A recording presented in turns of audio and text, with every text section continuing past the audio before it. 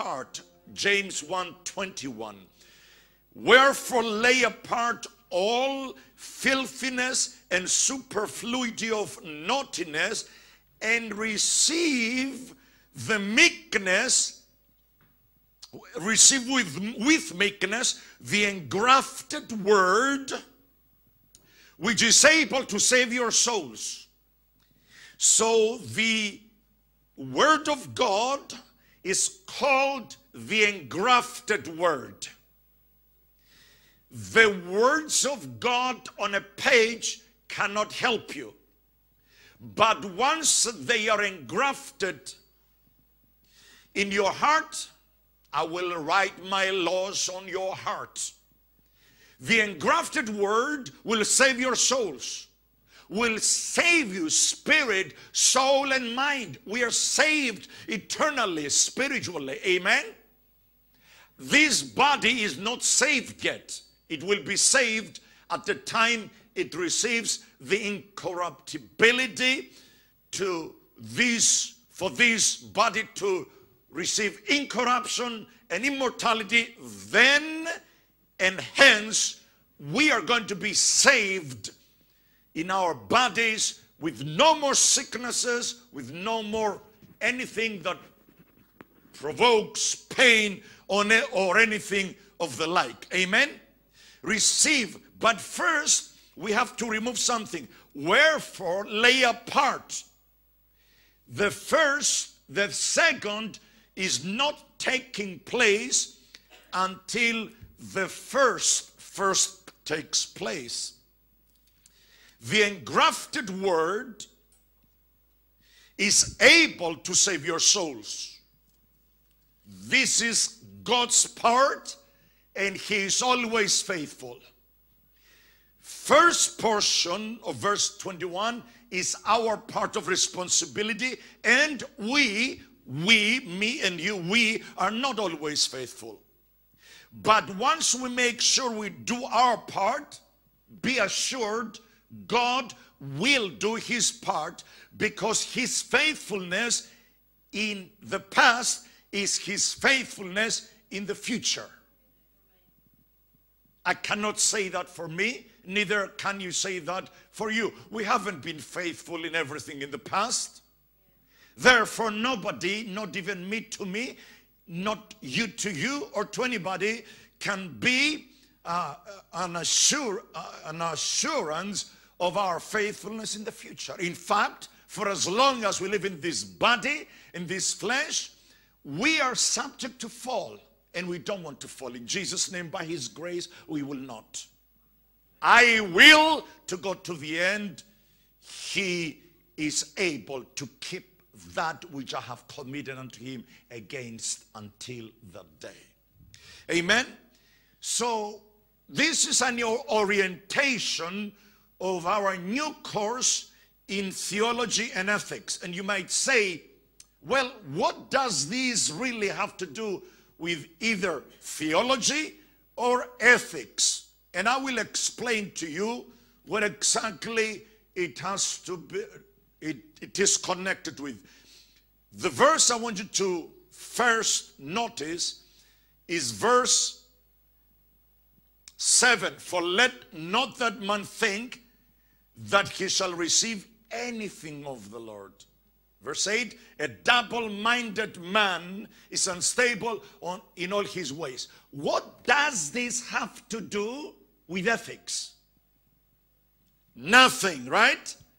As we think, as we know so far. But today, in studying the terminology and going back to the etymology in Greek, for the word ethics, ethiki, it is a Greek word, ethiki, from ethos. Even in English there is a word ethos, and ethical, and ethics, and ethic. In construction, grammatically speaking, building in grammar, it is used in plural, but there is an ethic. It can be singular or it can be plural. Usually it is referred to as plural, and it's the set of morals. Now, what does that have to do with this? Ethics? with always receiving from God and being stable in our lives. It has everything to do. And let me explain to you why. Theology and ethics. First of all, a little bit of orientation. I gave you an announcement on Sunday that explains everything you need to know about registering. Those that are here, our church in Rhodes, and all of those that are watching us via internet, you can even register via internet directly from the link provided to you at www.acojc.com. ACOJC stands for Apostolic Church of Jesus Christ. ACOJC.com, and go to Revelation Bible School, and there you can register for this course. Amen.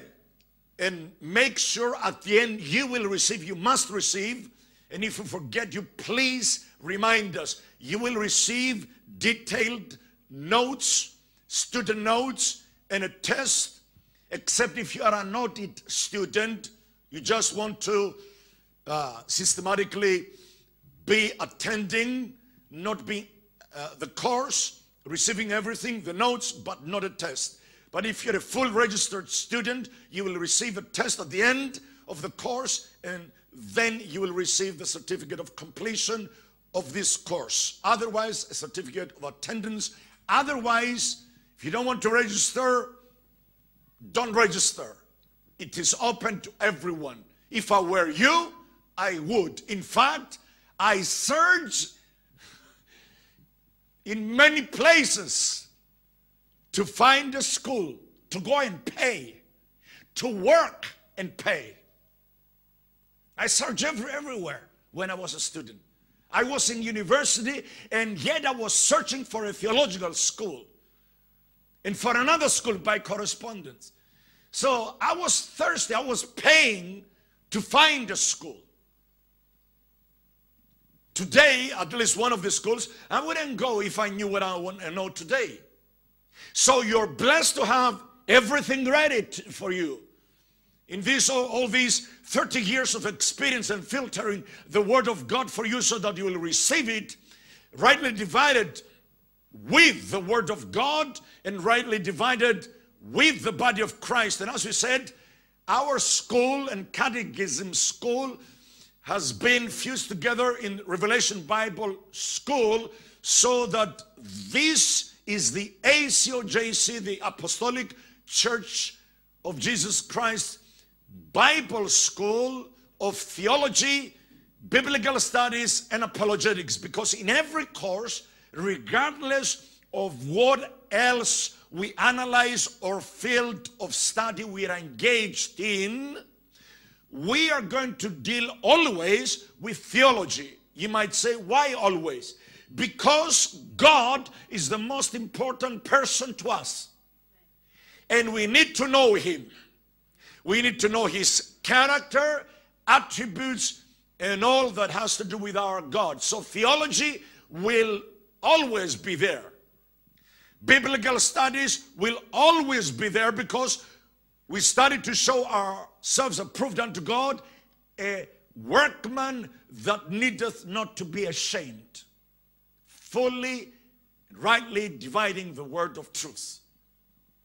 And also apologetics, because by this we learn how to defend our faith.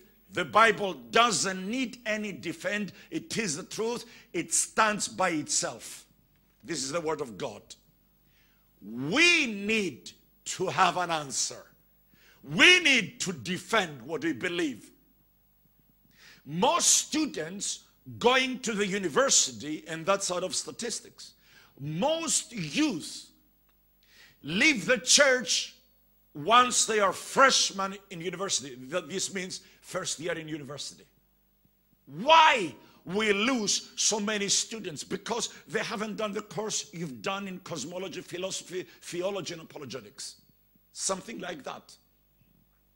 In which we didn't study all of cosmology, all of astronomy. You need 10 years to do that.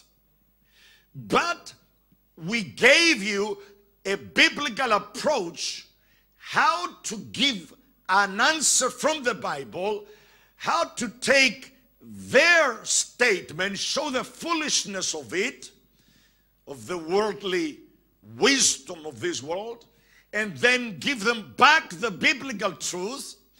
And we found and gave you the questions for which they don't have answers. This makes it difficult.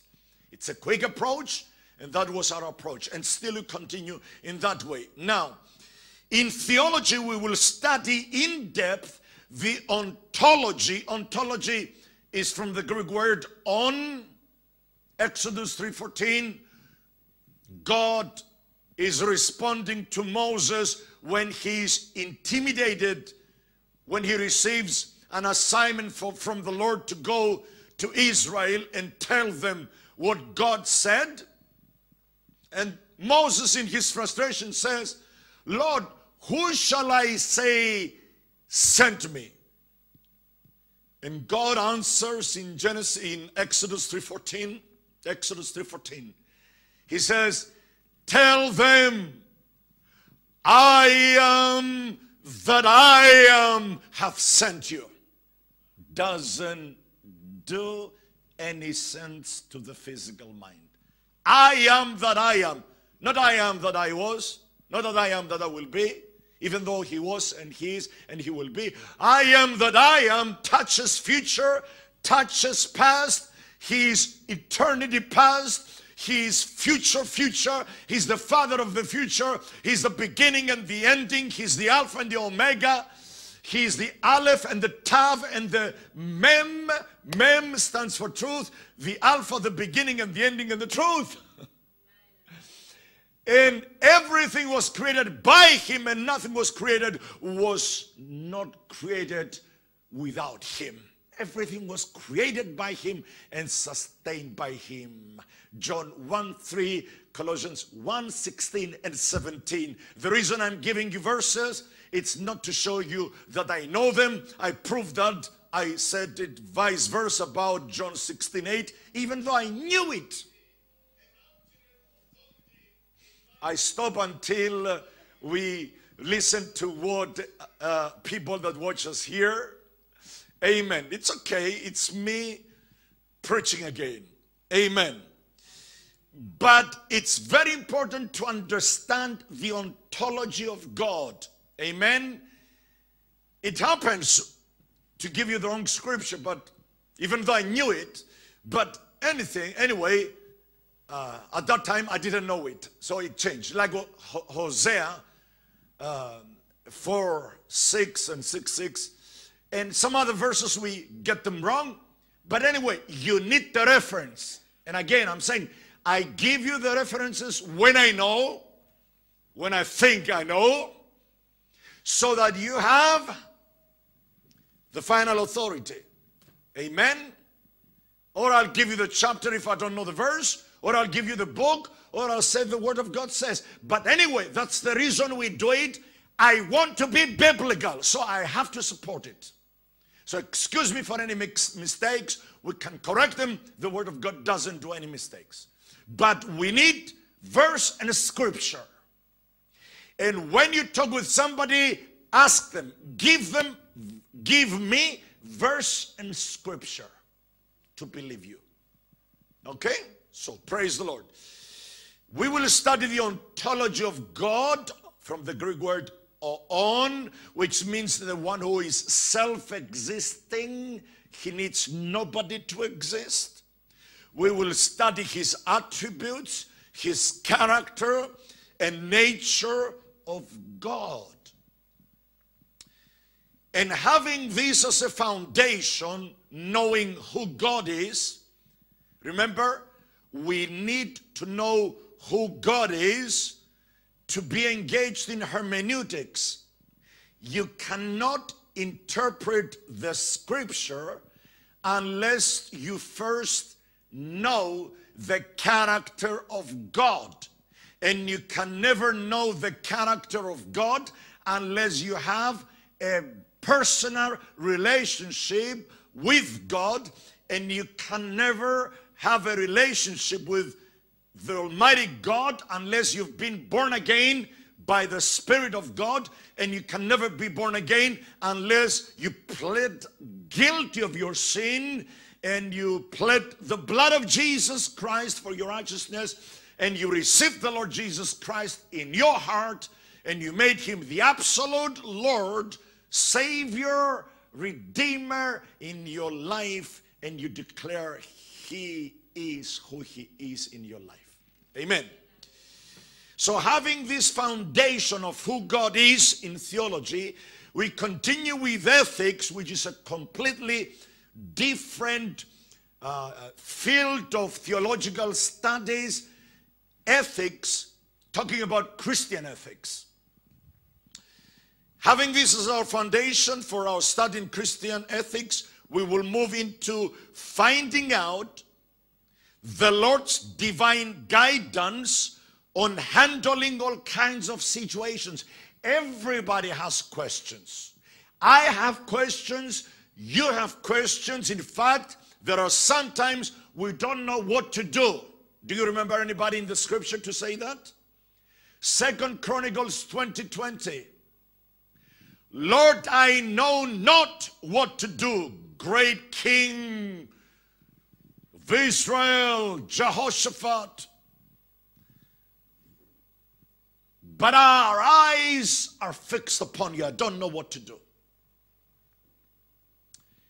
All of us find ourselves in these cases and places. And when you find yourselves before governors in these places or these persons, think not what to say, because the Holy Spirit, the Lord Jesus says, will give you the exact words of what to say.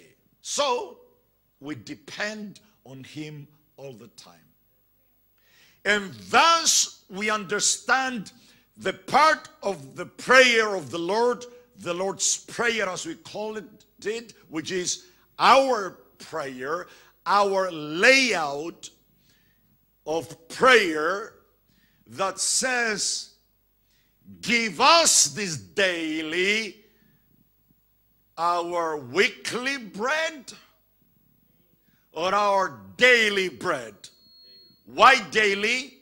Because tomorrow I should be, and I will be, and I must be in the place that I need the Word of God again.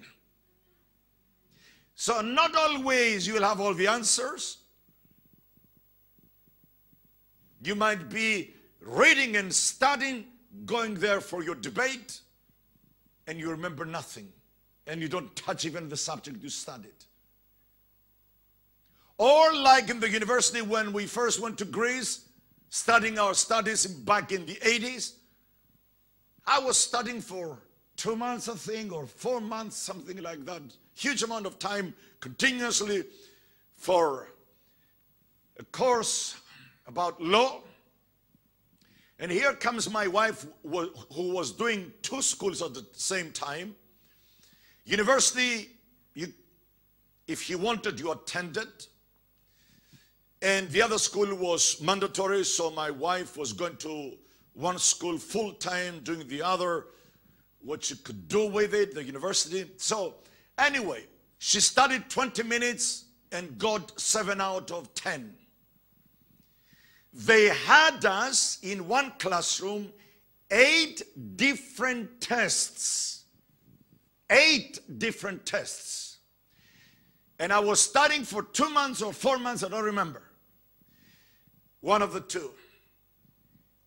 And for whatever I studied, there was not a question about it in my test.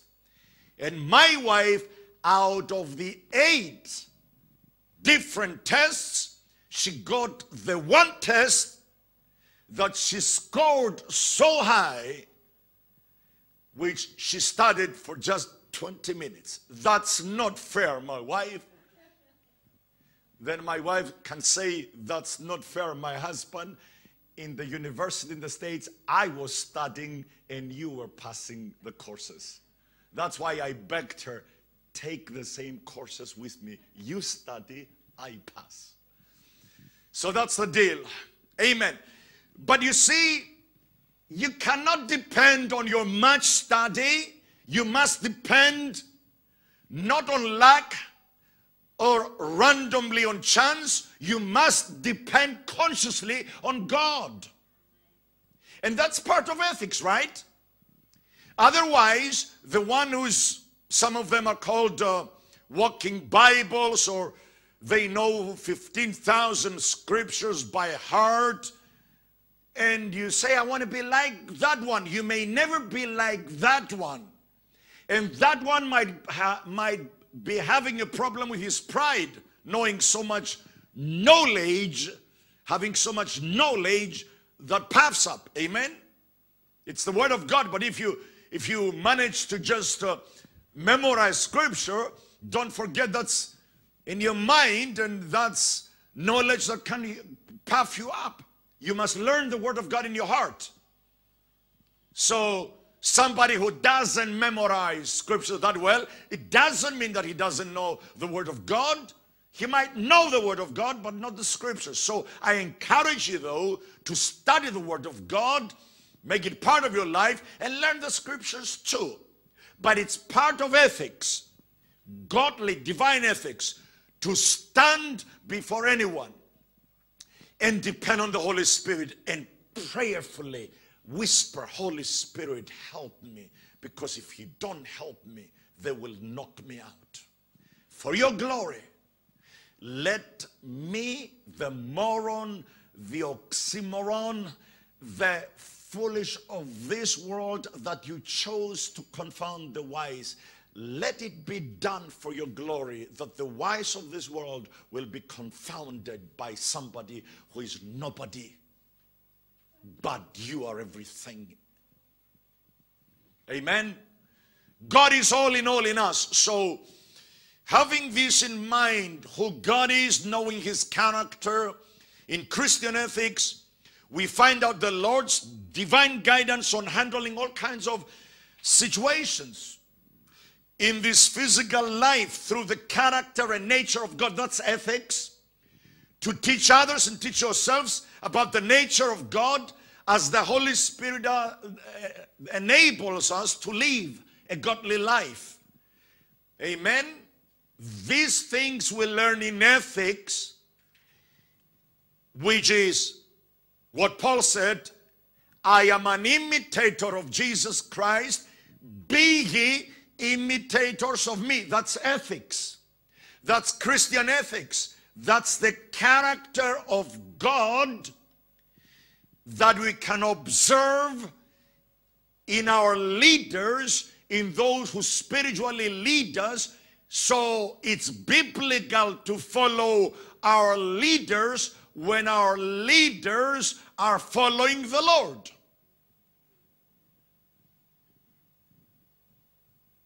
I know we cannot expand too much, but I want you to get very strong foundation.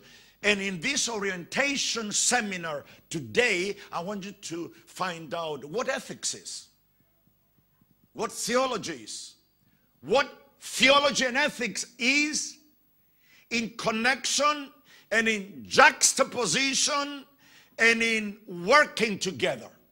Amen. What ethics is. That's what ethics is. Now, should you follow men? Is it ethical to follow men? Yes. Do we need to? Yes. Why? Because God put them there to lead us. But for those of us that are Greek, and those of you who know Romans 8,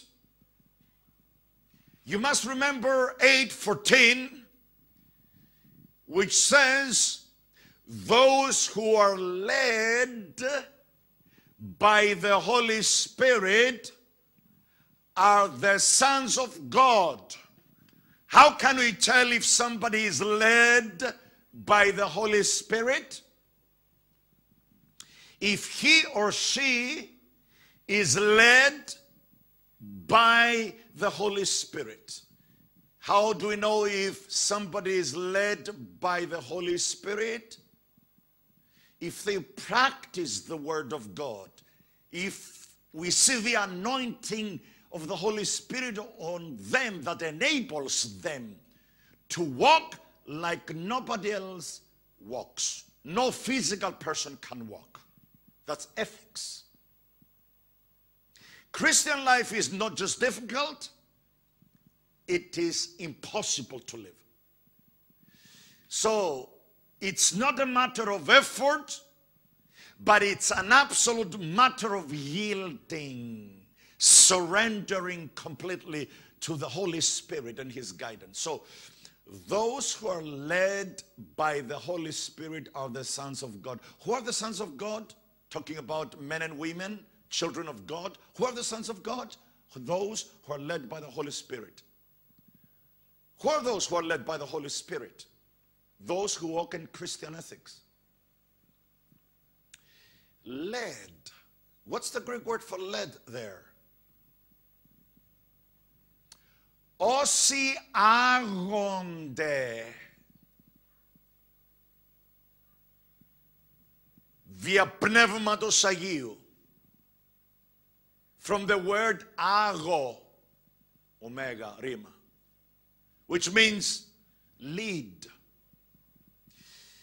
Those that know Greek, tell me, is there any connection between holiness and leadership? In English, nothing. In Greek, listen to this. Agios, agiosini, holiness, holy, και οδηγός, from the verb ago, leader. So leaders are supposed to be holy men of God who lead you into holiness, towards holiness, and towards a Christian life with practicing Christian ethics. Any connection between leaders, leadership, holy, and holiness? Absolutely. Our leaders should be holy. Όσοι άγονται. Amen? It's the same root. I studied the etymology and everything. It's the same root with agios. Ago. And also it's the same root with agnos. Those who have this hope in them. Which hope? The hope of the rapture. They purify themselves. Αγνίζους είναι αυτούς. You see the connection there? Holy, holiness, sanctification, leadership. All of these have to do with Christian ethics. How to be led by the Holy Spirit, enabled by the Holy Spirit to live a God kind of life in this life. The character, the nature of God. The Holy Spirit enables us. And the fruit of the Spirit is Galatians 5:22. At home, study the works of the flesh. Galatians 5:19. The works of the flesh. And juxtapose them. The works of the flesh. The works of the Spirit. Or the fruit of the Spirit. I know you heard and I preached and I taught and I said, this is the work, the fruit of our spirit. Is it really not connected with the Holy Spirit? Who is giving you that kind of fruit anyway? Who is the source of this fruit anyway? God is not dead. He is there, and today we receive whatever He gave us 2,000 years ago. Amen? Even though the Holy Spirit, yes, He doesn't have to bring forth fruit, but He's the source, along with the Son, Jesus Christ, and the Father, who is our triune God, our source. All of our sources are in You, my God. We receive it. So the fruit of the Spirit is the fruit that you must exhibit in your life, daily life. I must, and I need much work on that. But the source is the Holy Spirit, so we can say both.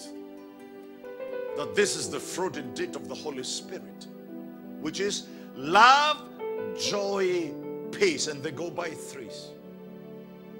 Gentleness, goodness, faith, meekness, temperance. Αγάπη, χαρά, ειρήνη. Μακροθυμία, Χριστότητα, αγαθοσύνη. Πίστη, praudis, εγκράτεια. Love, joy, peace, long-suffering, gentleness, goodness, meekness, faith, temperance. The first three have to do with the relationship between us and our God. Αγάπη, χαρά, ειρήνη. Love, joy, and peace. Μακροθυμία, Χριστότητα, αγαθοσύνη. Long-suffering, gentleness, goodness. Second three have to deal with our relationship with our fellow man. And the third the third three, αγάπη, χαρά, ειρήνη, μακροθυμία, Χριστότητα, αγαθοσύνη, πίστη, praudis, εγκράτεια, faith, meekness, temperance, have to do with our relationship within ourselves. Meekness, temperance, praudis, pistis, eγκράτεια, faith, meekness, temperance. This is Christian ethics. Amen. We should live such a life enabled by the Holy Spirit to help us live a godly life permeated with God's laws of ethics according to the constitution of heaven. And as we read in Matthew 6:10, thy will be done in earth as it is in heaven. And in applying Christian ethics, you say, through me, Lord. Use me, Lord. Thy will be done in heaven. Thy will be done in earth as it is in heaven. Use me to bring it down to this earth. That's Christian ethics and theology. Amen. Father, we thank you for this first orientation seminar lesson of our new course, Theology and Ethics. We want to walk in the newness of life, knowing you personally and knowing you deeply, having a personal relationship that goes deep and deeper and deeper, and having as a platform our relationship with you and knowledge of you to build a life that is permeated with the power and an enablement of the Holy Spirit, so that we will live a life that is godly, holy, and lead others in holiness, in Jesus' name, as you prepare for the rapture of the body of Christ. In Jesus' name, and everybody said, amen.